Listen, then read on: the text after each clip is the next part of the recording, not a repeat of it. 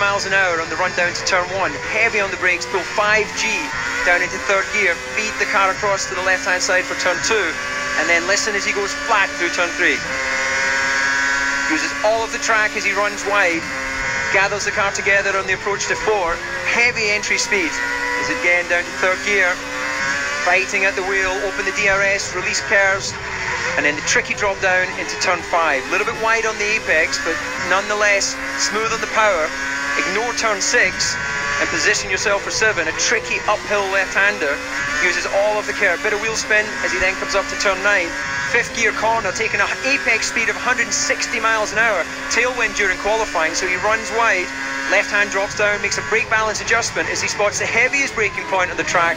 5G down into turn 10, runs wide, but again, great recovery on exit. Ignore 11, position well in 12, bit of oversteer on the entry phase.